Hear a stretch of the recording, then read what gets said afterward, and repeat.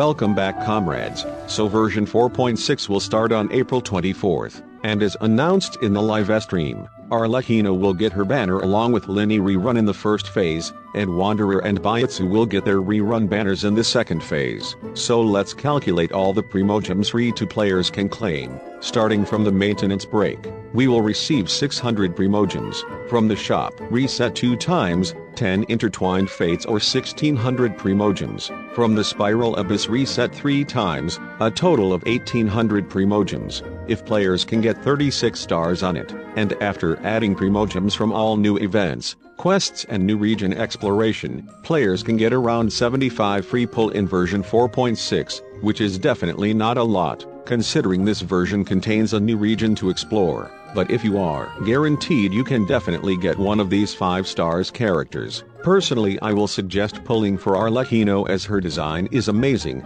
and according to rumors her damage is pretty insane as well. Let me know in the comments about what are your thoughts on the 4.6 version trailer. Thanks for watching, peace.